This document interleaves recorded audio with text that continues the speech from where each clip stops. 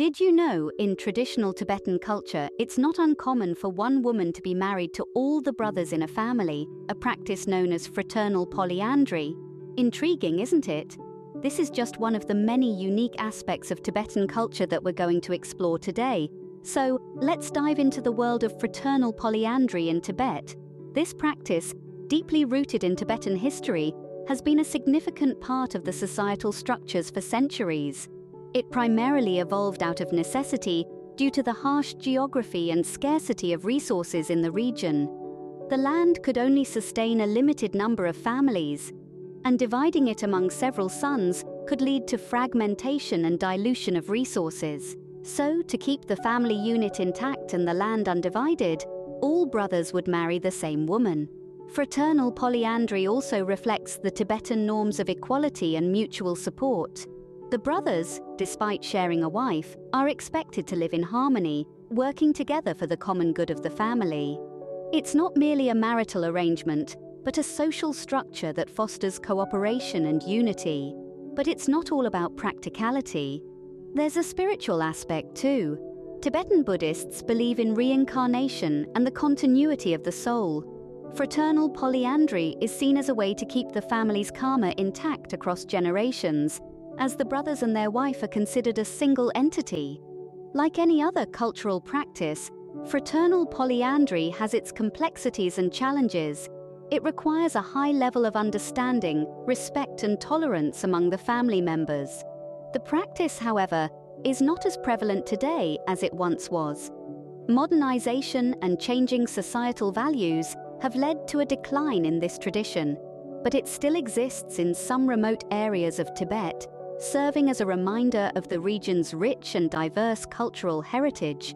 So as you can see, Tibetan culture is filled with unique and intriguing customs, like fraternal polyandry, that set it apart from the rest of the world. My fascination with Tibetan culture grew from a chance encounter during a trekking expedition. It was during this journey that I found myself immersed in a world so intriguing, so different from my own.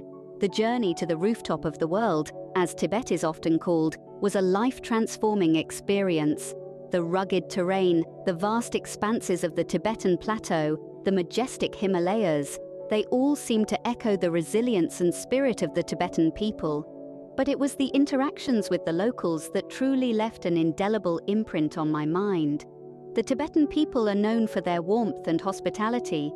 Their smiles, their willingness to share stories of their lives, their humble abodes, and even their food made me feel welcome and at home. But what intrigued me the most was the unique customs and traditions that they held dear. One such tradition that caught my attention was the practice of fraternal polyandry. For the uninitiated, fraternal polyandry is a form of polygamy where a woman is married to two or more brothers. This practice, though not unique to Tibet, is most commonly found there. I remember meeting a family in a remote village. The woman of the house was married to two brothers. They lived harmoniously under one roof, sharing responsibilities and raising their children together. This was a concept so alien to me, yet so fascinating. The woman, with her gentle demeanor and strong spirit, managed the household while the brothers worked in the fields. It was not just the practice of fraternal polyandry that intrigued me, but the acceptance and normalcy with which it was viewed. It was a part of their culture, their way of life. It was a testament to the adaptability of the human spirit to different societal norms and structures. These experiences opened my eyes to the fascinating world of Tibetan culture and its distinct practices. It was a journey of discovery, of learning and of understanding a culture so rich and varied. It was a reminder that the world is indeed a tapestry of diverse cultures, each with its own unique threads. Fraternal polyandry, despite being quite uncommon globally, has been a long-standing tradition in Tibetan society. Let's take a closer look at this fascinating custom, shall we? Fraternal polyandry is a marital arrangement where a woman is traditionally married to two or more brothers, a practice that might raise eyebrows in many societies, yet it has been a cornerstone of Tibetan culture for centuries. So why is this the case? Well, it primarily boils down to practicality and resource management. Tibet's harsh geographical landscape and limited arable land make it necessary to keep property within the family without dividing it among several sons. By marrying all sons in a family to one woman, the land stays intact, ensuring the family's survival and prosperity. But what about the dynamics within such a family? As you might imagine, it's a delicate balancing act. The eldest brother is usually the dominant figure, making most of the major decisions, while the younger brothers contribute to the family's welfare by working the land or engaging in trade. The wife holds a significant role too. She's often the glue that binds the family together, managing the household and ensuring harmony among her husbands. Now, you might be wondering, what about love and romantic feelings? In fact, Tibetan society places a high value on family unity and economic stability rather than romantic love. However, that doesn't mean there's no room for affection or companionship. Quite the contrary, many polyandrous families share strong bonds and deep mutual respect. It's also worth noting that fraternal polyandry is not enforced. It's a choice, and like all choices, it comes with its own set of challenges and rewards.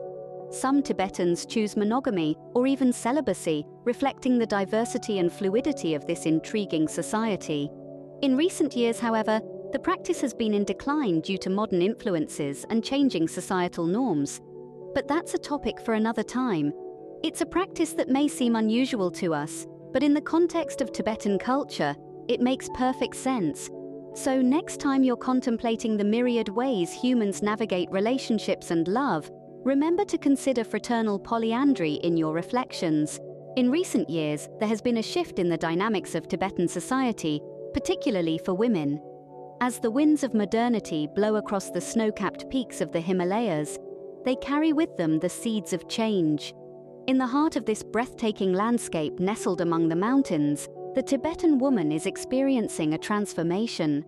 For centuries, the traditional practice of fraternal polyandry, where one woman marries multiple brothers, has been a cornerstone of Tibetan society.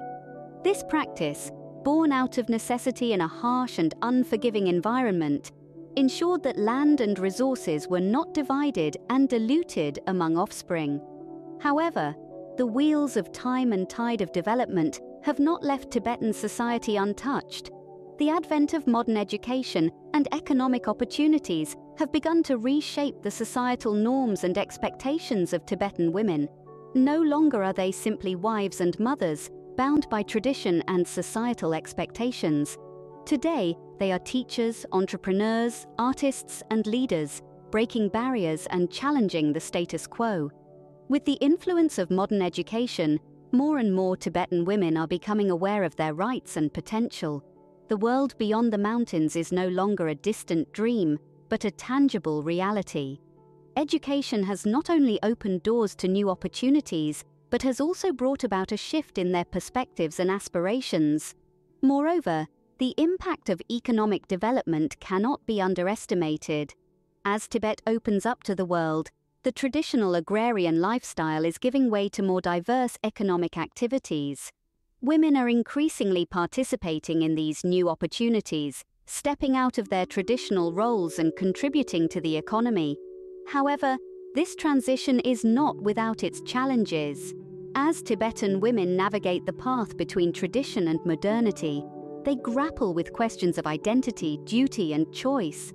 But amidst these challenges, they are carving out their own spaces, redefining their roles, and reshaping the future of Tibetan society.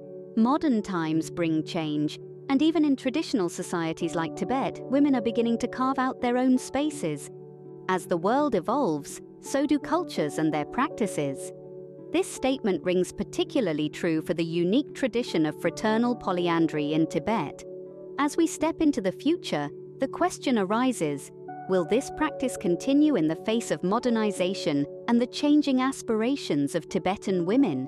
Fraternal polyandry, with its roots deep in the necessities of the old Tibetan agrarian society, was a practical solution to prevent land fragmentation and maintain family wealth.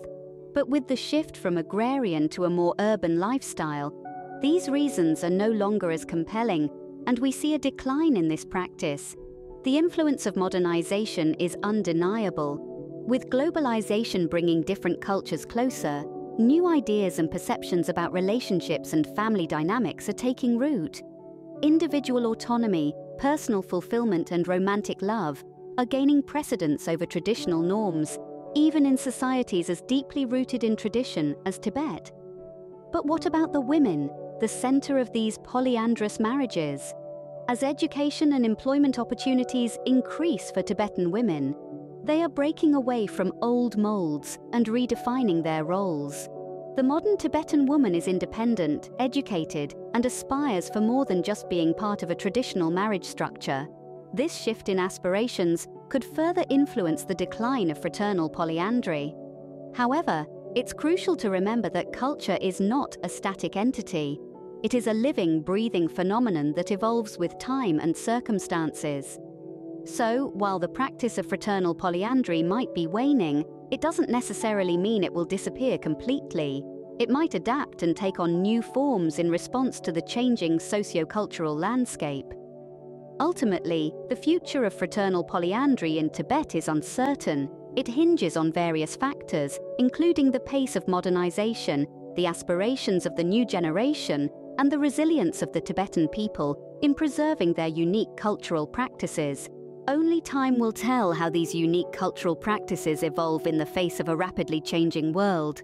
Tibetan culture, with its unique practices, offers a different perspective on societal norms. As we navigate through the world, we often encounter cultures that are vastly different from our own. Such encounters can be enlightening, challenging our preconceived notions and offering fresh perspectives on life.